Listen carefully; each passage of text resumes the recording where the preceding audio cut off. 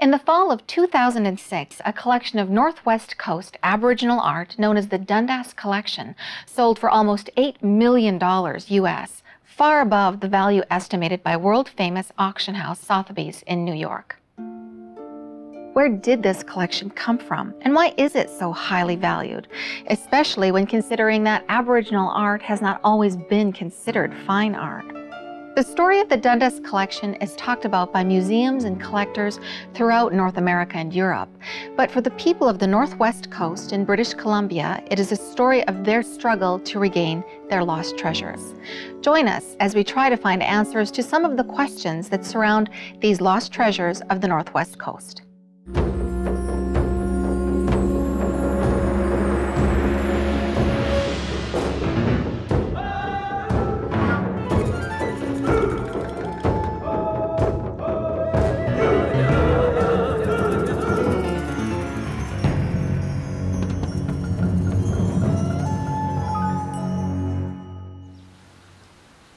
Slora Tsimshian, Trina Moyan, Rakini Nat, I mean cat, Lebnom, I mean Hanauch, Nist of Quad, I mean Hanauch, Namuel, Gidlachwanam, stick in Malachar, Allied tribes. In 1859, the Evangelical Missionary Society, an arm of the Anglican Church in England, sent one William Duncan to establish a new mission at Fort Simpson on the northwest coast of British Columbia, where the Hudson's Bay Company had established a trading post. His goal was to build a mission to convert the Tsimshian people to Christianity. Because Duncan was not an ordained minister and therefore could not baptize his converts, he invited Reverend Robert J. Dundas to conduct the baptisms for him. And in return, Reverend Dundas requested that Duncan collect and give to him exotic objects made by the Tsimshian people. Robert Dundas was a missionary from England who visited British Columbia in 1863. Dundas also kept a journal, and in that journal, he inscribed his memories of his trip to Metlakatla. We spent the morning examining some Indian curiosities that Mr. Duncan had collected for us. I was anxious to obtain some of the medicine men's implements and tools, and succeeded in getting some. Here is a collection that was documented to a very precise point in time in October of 1863 when Reverend Dundas acquired the collection. Reverend Dundas ended up taking an entire collection back to England, and over time, Reverend Duncan provided a mail order service with hundreds of objects being sent to England. The Museum of Anthropology here at the University of British Columbia is one of many North American museums that house Aboriginal artifacts. But the vast majority of Aboriginal artifacts, numbering at almost 17,000, are held in British museums. And we can be almost certain that Reverend Duncan played a role in providing some of those items. Both the collection and the journal remained in the hands of Dundas and then his children, his grandchildren, and finally his great-grandson, Simon Carey, until 2006. It was evident that, Simon Carey wanted to sell the collection, but wasn't sure on, what to charge for it, so he sort of looked around and talked to many people about what it might be worth. Well, that went on for another 30 years. I think it was an extremely sophisticated sale procedure. The Dundas auction, which was at Sotheby's in October of 2006, obviously commanded some very high prices, since in total, the more than 50 lots sold for more than $7 million US. When I started my career 40 years ago, the prices of masks were, in the thousands, but not in the hundreds of thousands or millions. So that has been a tremendous shift in relative values. I think we expected it might make $5 million, but it actually made $7 million.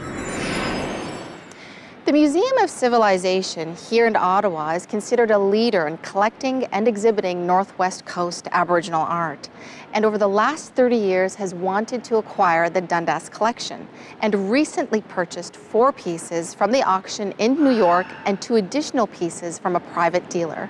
Canadian Museum of Civilization was able to bring together approximately $100,000 US to take to the auction, and we hope to acquire a certain limited number of things. We knew that we could not command anything, a sum in the millions of dollars. The Canadian institutions that were represented were the Museum of Northern British Columbia, Canadian Museum of Civilization, but there were also private interests represented, the Thompson family particularly. Donald Ellis is an internationally renowned tribal art dealer who purchased the majority of the Dundas collection on behalf of Canadian private collectors and museums. It was a watershed event. It proved that we can compete in the world. It proved that when we want something that belongs to us, we were able, thanks to the grace of a couple of philanthropists, step up to bat and win. Were your buyers surprised, or? Most of my buyers were surprised with not how high the prices were, but by how inexpensive some of the prices were. Really? And so they were prepared to pay more than they did? In many instances, we were prepared to pay significantly more. How would you set a price to these objects? When we're talking about values, it's rarity and condition, and most importantly, beauty. Right. But in this collection, the Dundas collection, was a very important collection. It was the last field collection from the 19th century, still in private hands, that we're aware of. And it has a great deal of history attached to it. Knowledge of the kinds of things that people in Metlakatla had in their homes, the kinds of things that were on the coast, the kinds of knowledge that went into those objects through their hand, through their eye, their mind, and stayed in those objects for us to see now, which is more than 140 years later. The mask here, which was the most expensive object in the sale, is sold for $1.8 million at auction. And what did this particular item sell for, and what range? I believe this sold for $660,000, I believe. This is generally perceived to be one of the 2 or 3 best examples known. It is extraordinarily well carved. It is, it's beautiful. Masterful, in fact. What was this item purchased for? I believe just under $500,000. Aboriginal art hasn't always been considered fine art. So what would you say about these items? Are they considered fine art? This particular object here, not just in my opinion, but in the opinion of most people who experienced it, holds its own in any place at any time. With great Greek and classical antiquities, with anything, it could stand in the company of anything ever created and hold its own. I think it is a highly sophisticated art. It was as sophisticated as anything that ever came out of Africa or Asia or out of Europe, for that matter. And the European nations are the ones who've been writing the art history and saying, that's tribal art, that's ethnographic art, it's not real art, ours is the real art. So I think that's starting to break down. I think it's a good thing that it's starting to break down, but it's been a slow process. There has been a lot of recognition by leading figures like Claude Lévi-Strauss, who has said that Northwest Coast art is as important to the history and art history of mankind as that of ancient China and ancient Egypt. There is a set of hidden rules for creating these objects and symmetries that are part of, not just part of the aesthetic understanding, but part of the technical rules and the technical knowledge that every artist had to acquire and had to practice without fail. You had to become very good, very fast, or find another line of work. The Northwest Coast has climbed to absolutely the top rung of the ladder for indigenous arts of the world.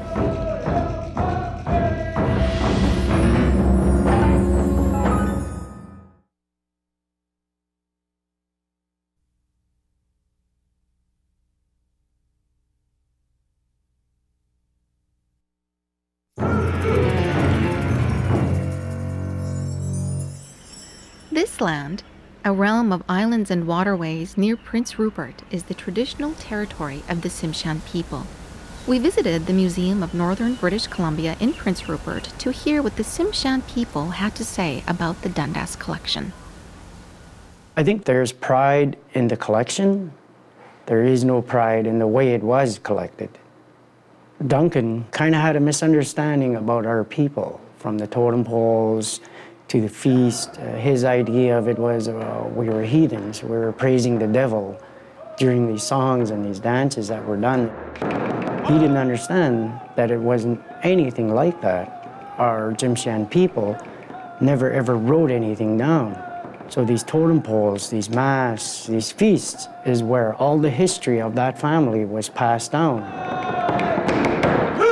I always felt that in order for the culture to survive, they made it look like they were giving all this up to get baptized, but they really weren't. Honestly, they didn't have a choice. They had to give it up or go to jail. It was jail, Christianity, either one. So in order to stay out of jail, they gave them up. At the time, of course, the smallpox was considered the plague.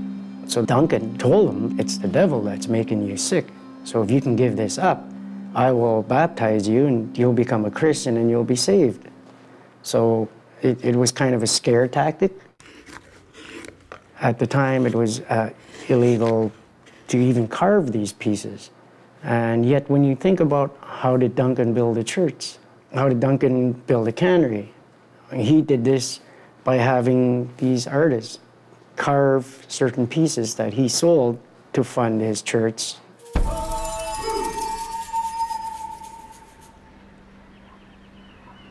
This is Rose Island, where the community of Loch Wolams is located, the center of the 9 allied Tsimshian tribes, where Reverend Duncan arrived in 1859, unannounced and uninvited. He wasn't a good person. I was taught that through the stories my grandmother told us that we weren't even to speak his name. He was here, but then he moved to Metlakatla.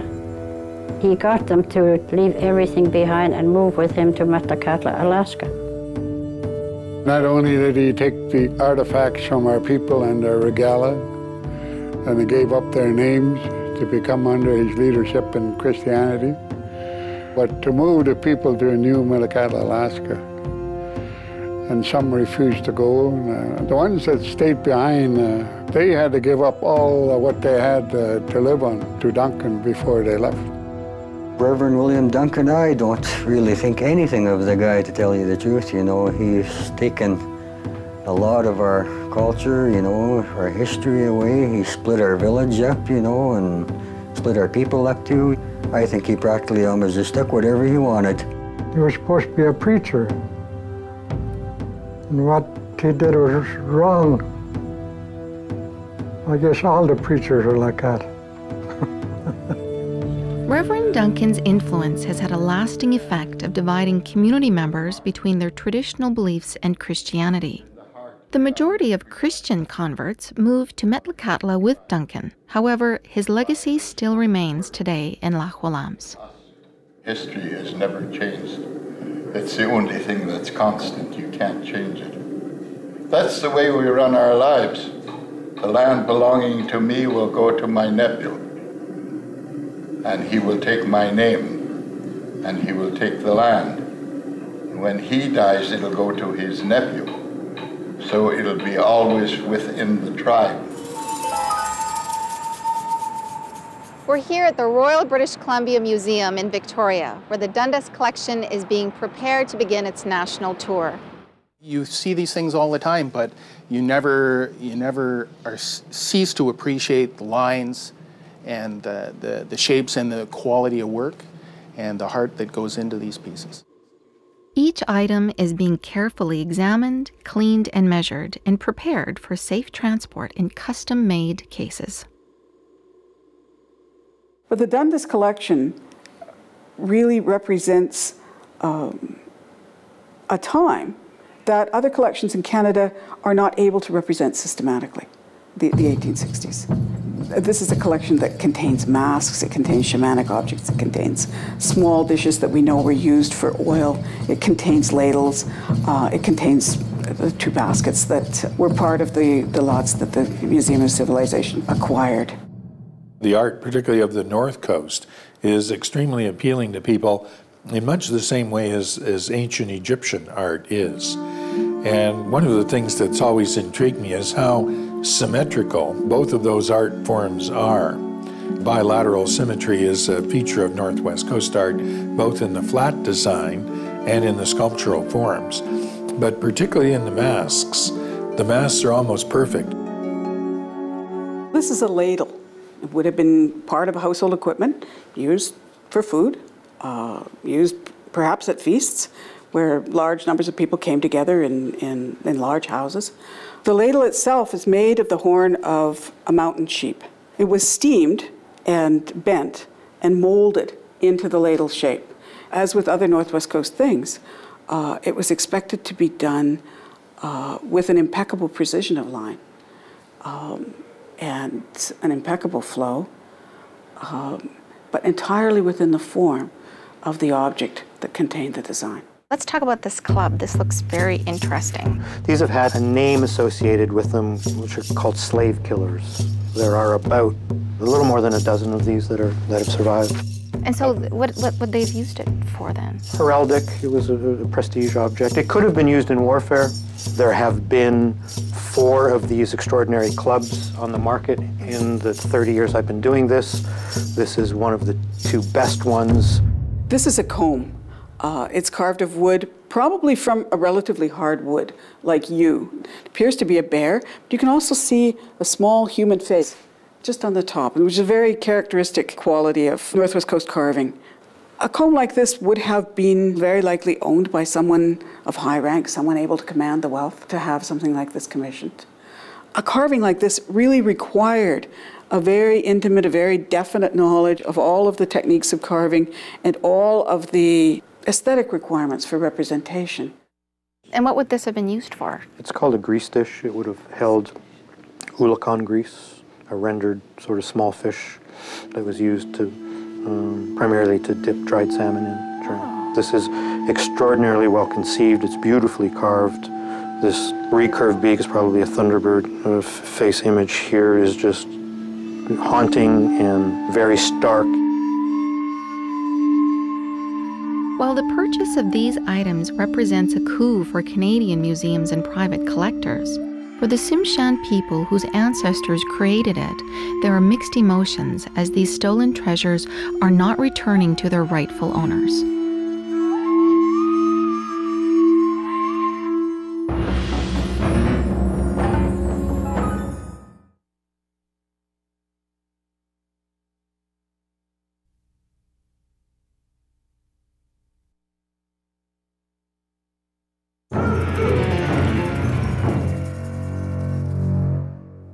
Hail got Donald McShaw.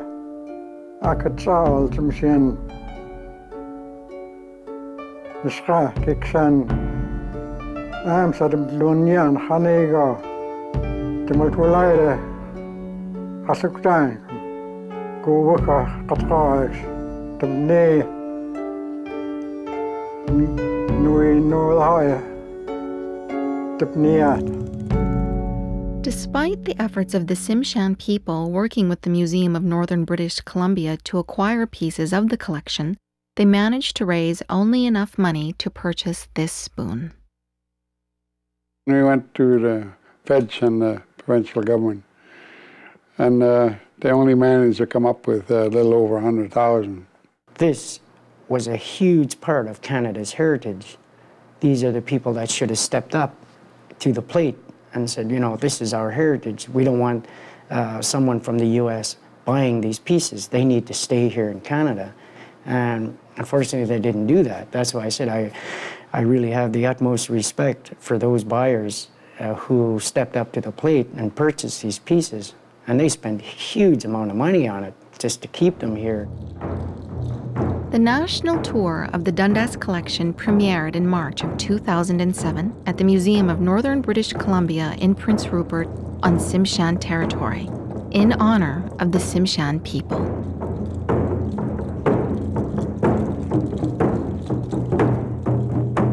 The past has placed museums, collectors and curators, donors and owners in a precarious and somewhat paradoxical position. The manner in which artifacts were collected in the past was often immoral and reprehensible. Most often, the biases and presumptions involved the belief in Euro-Canadian superiority, which devalued and disrespected Native cultures and peoples. How do we overcome these forces of disrespect and repression in the present? We can start by establishing partnerships based on equal footings. If the hereditary chiefs ask the museum to assist them in some way, we are honor-bound to do our best. There's a feeling of frustration because what our people had to give up when they became Christianity. When the missionary said, "Give me your regalia, give me your artifacts.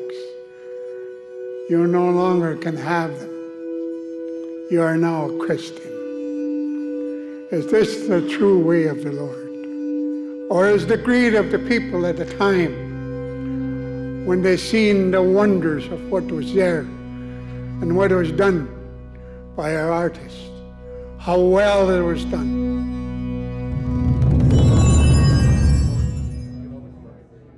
I'd like to see this stay here for our younger children to see and learn from.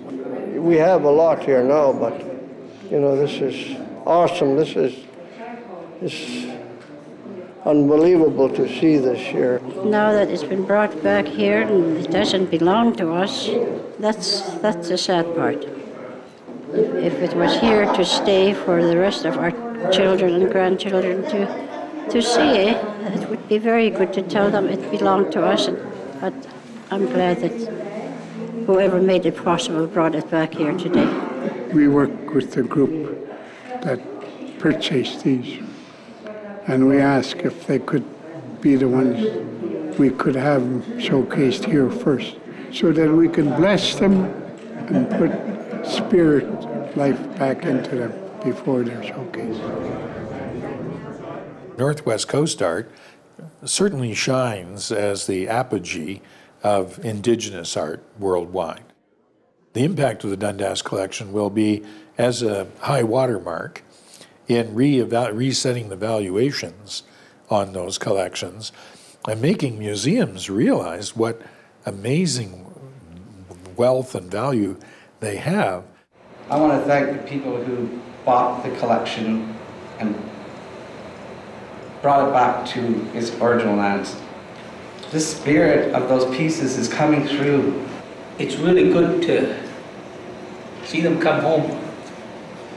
When I go to New York, I see these old pieces, and they want to come home with me.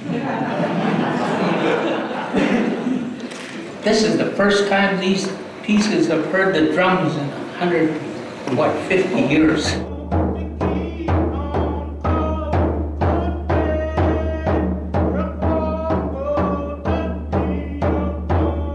We thank you because we could study them, we could look at them, we could learn them. It's lifted up our people.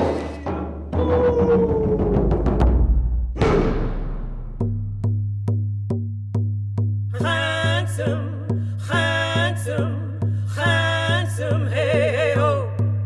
Gia pae kayuk, gia pae kayuk, gia pae kayuk, hey, oh. Hey, ya, ya, ya, hey, ya, ya, ya, hey, ya, hey, ya, hey, oh, hey, oh. Hey, ya, ya, ya, hey, ya, ya, ya, hey, ya, hey, ya, hey, oh, hey, oh, hey, oh.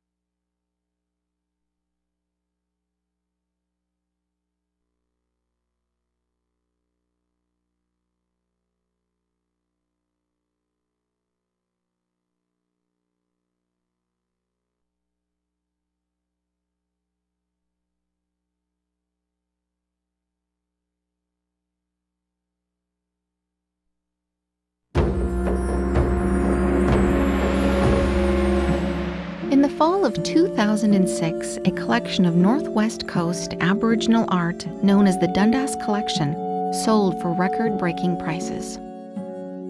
I think we expected it might make $5 million, but it actually made $7. Everyone was interested in the outcome. Everybody wanted a piece of it. The mask here, which was the most expensive object in the sale, is sold for $1.8 million at auction. Wow. This particular object holds its own in any place at any time. With great Greek and classical antiquities, with anything. It could stand in the company of anything ever created. In 1863, Anglican missionary Robert J. Dundas acquired the collection while visiting Reverend William Duncan in Fort Simpson, British Columbia, who was establishing a mission to convert the Tsimshian people to Christianity. The people came under Christianity and became Christians and had to give up their regalia, their artifacts. They didn't have a choice. They had to give it up or go to jail. It was jail, Christianity, either one. So in order to stay out of jail, they gave them up. At the time, it was illegal to even carve these pieces. At the time, of course, the smallpox was considered the plague. So Duncan told him, it's the devil that's making you sick. So if you can give this up, I will baptize you and you'll become a Christian and you'll be saved. The national tour of the Dundas Collection premiered in March of 2007 at the Museum of Northern British Columbia in Prince Rupert on Tsimshian territory, in honor of the Tsimshian people. I'd like to see this stay here for our younger children to see and learn from. You know, this is awesome. This is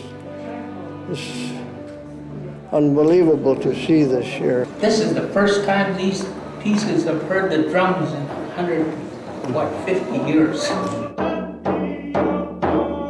We thank you because we could study them, we could look at them, we could learn them. It's lifted up our people.